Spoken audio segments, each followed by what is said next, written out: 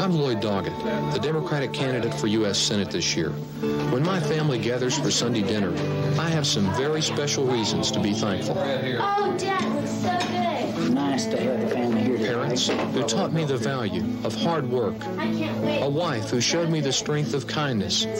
2 daughters who filled my life with pride, hope, and an occasional headache.